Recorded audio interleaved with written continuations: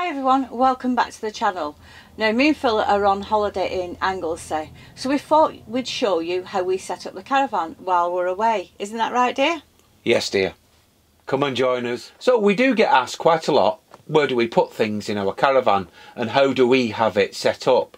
One of the questions was, whereabouts do you put your TV to get the best viewing angle, etc. So what we thought we'd do, we'd take you through some of the things that we do in our caravan. Might not be what you do, but it's what we do as last weekends, and it suits us. So first of all, let's have a look at our little home entertainment area. So one of the first questions we were asked was, where do you put your television? And the answer is quite simple, it's here, it's on the wall, it's just by the door. It frees up the space below so we can put our Bose dock for our iPod, etc.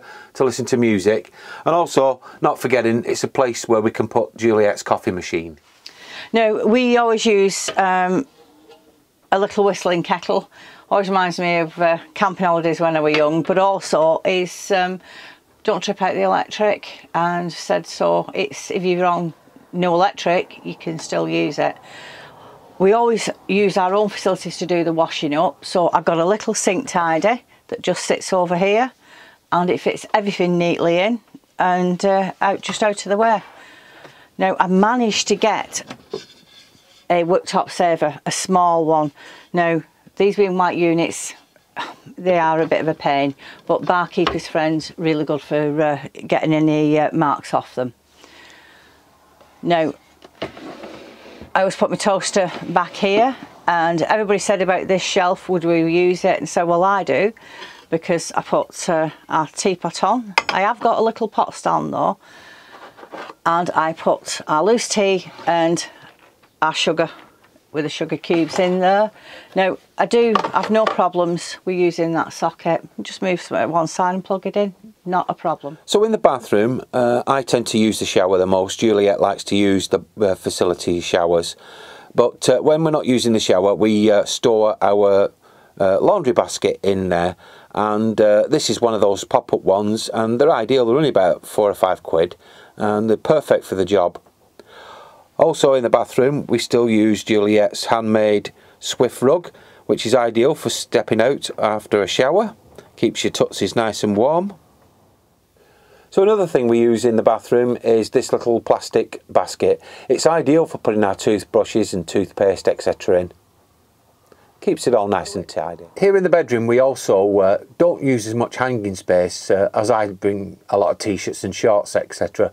So what we decided to do was get this little hanging shelving unit from IKEA, and we use it in there, and it hangs nicely and it stores all my bits and bats, which keeps Juliet's space free for hanging stuff. Now the vanity unit that we have in the bedroom, we decided that the shelf would be ideal to put a fan to keep you nice and cool in the hot months, and we've been using it quite a lot on this holiday, and it's been doing a great job. Now below we also have this cabinet. Now we've often wondered what to use this for, and the best thing that we found was we use it as a drinks cabinet, so we store all our booze in there. Now here's the girly bit, the twiddly bits as I like to call it. Now over my head I have the little cross stitch that Claire kindly made me. Now I have Joffrey Burr, which is actually, I bought this when we ordered the caravan, and he's got the army uniform that we chose for him. And we have the caravan lamp, which does look really nice when it's lit up at night. I always like my flowers, so I've got a little vase to put them in. And we have some nice little caravan coasters. You can tell it's a theme here. And on the other side I have a little caravan money box. Well, actually it's the swear box, and Alfie gets it at the end of the year, and it gets quite full sometimes. So you join me outside, and I'm sat in the sun canopy. Now we've been using this a lot more lately. We find it a lot less faff than an awning, and when there's only me and Juliet, it's ideal. You put it up in about 5 minutes tops, and it protects you from the wind, the rain, and also the sun. It's ideal. Now here we have the teppanyaki. We've been using this quite a lot. We would be using our new barbecue, however someone forgot it. Yeah, that was me. Also in the awning we have these very lightweight chairs. We find them quite comfortable. We are looking for another set of chairs to replace these, but at the moment they suit us fine and they didn't cost us a penny as well. Now Juliet still likes her carpet that she has below us, this rug, and there's obviously the standard carpet that you use with your setup.